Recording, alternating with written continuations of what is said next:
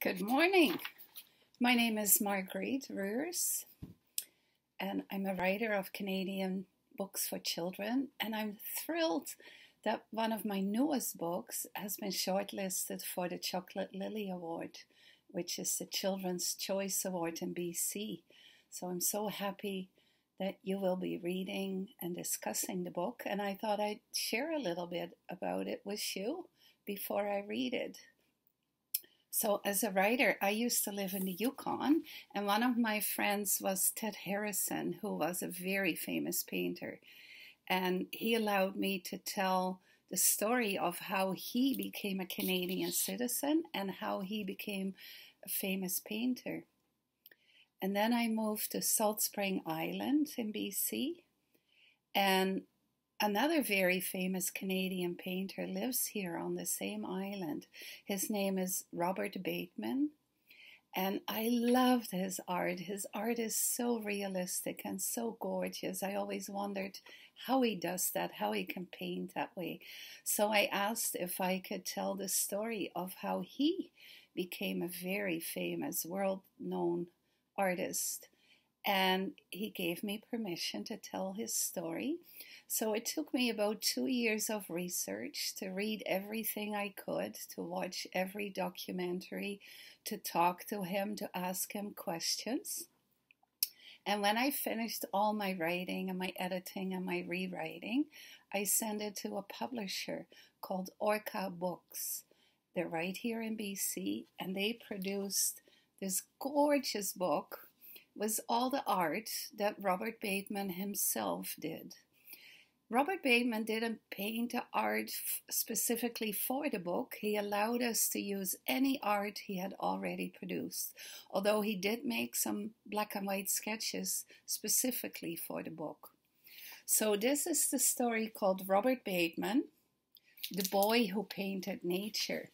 And I love the end pages of the book. Before it even starts, you can see a page of his real original sketchbook. And what I like best about that is that Robert Bateman told me, he said, make sure you tell all the kids that this dark stain, can you see it, is where a seagull barfed on my sketchbook. So that is, it's called krill, but that's where a seagull threw up on his book, on his sketchbook. So Robert Bateman, the boy who painted nature, was written by me, Margriet Ruurs, and all the artwork is by Robert Bateman, and Orca Book Publishers produced the book. Even when he was quite small, Bobby was in awe of nature.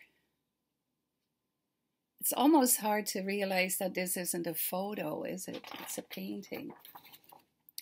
While others played baseball, he scooped up tadpoles, studied their wriggly shapes, and released them back into the pond so they could grow into fat frogs. Look at the red feathers on that bird's head, he said. He bought a field guide to help him identify the birds. He roamed a ravine, noticing the different greens of leaves.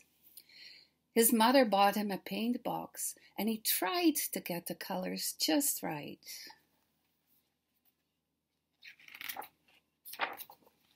Bobby drew birds.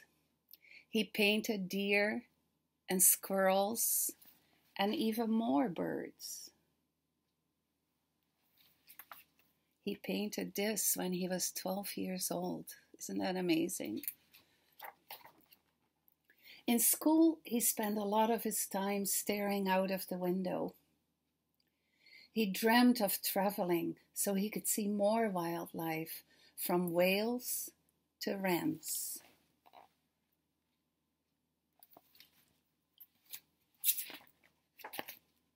As Bobby grew into Bob, he learned the names of plants and animals. He painted the shapes and patterns of the world around him. He carved wood into birds, noticing the details of feathers and form. He drew tracks of a deer and followed a rabbit's trail.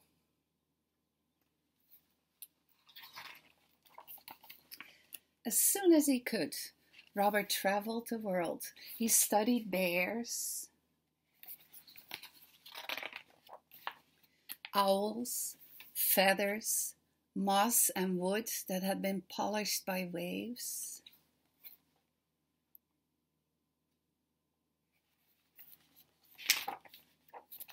He painted penguins in Antarctica,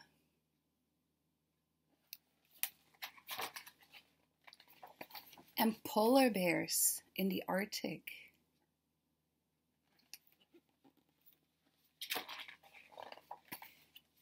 In Africa, he observed lions.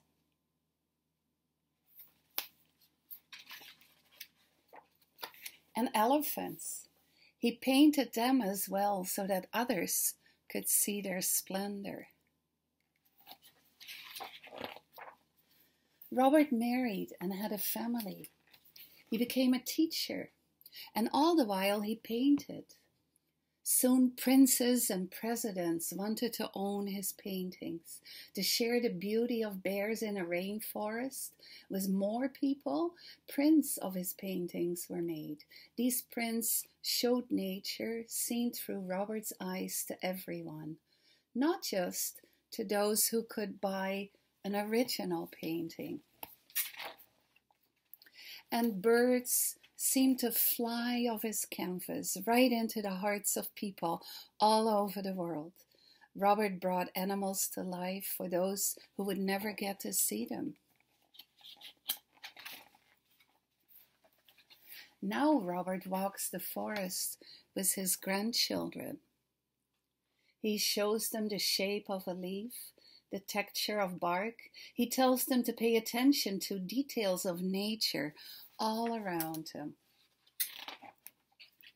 He picks up a feather, and when his grandchildren notice its softness and curve, he helps them to draw and paint the beauty of nature.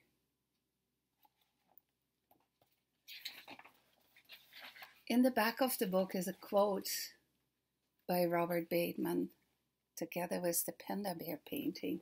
His quote says, "I can't conceive of anything being more varied and rich and handsome than planet Earth, and its crowning beauty is the natural world. I want to soak it up, to understand it as well as I can, and to absorb it. Then I like to put it together and express it in my paintings. This is the way I want to dedicate my work." And there he is working in his studio on Salt Spring Island, looking through the window at the bird feeder and all those birds and deer that visit him there. And then in the back are two more pages that are a little bit of a biography that will give you some more details of Robert Bateman. And on my website, if you click on the book called Robert Bateman, The Boy Who Painted Nature, you will find even more details and pictures. So I hope that you have lots of fun reading this book, and thank you for sharing it.